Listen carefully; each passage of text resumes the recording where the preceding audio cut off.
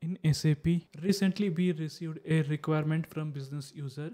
They want to see the number of materials created by each user. In this video tutorial, I'm going to show how to get this data. Hi all, this is Sampath. Welcome to my YouTube channel. Without any further ado, let's get started. First, enter the transaction code SE16H. Now press enter key.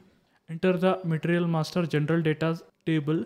Here SAP stores the user ID created by user ID. Table is MARA. Now press enter key. Here select the group checkbox. Remove the number of entries. Now click on execute button. Select number of entries column. Sort by descending order. Here we can get the number of materials created by each user. I will show one more example. Just come back. Now I will show number of purchase orders based on purchase order document type. Enter the table EKKO. Now press enter key. Here select the group checkbox for document type field.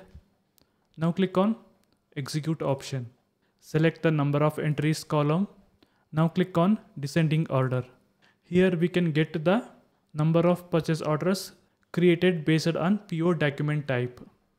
That's it today video tutorial. If this video is useful, please don't forget to like, share and subscribe my YouTube channel. Thank you.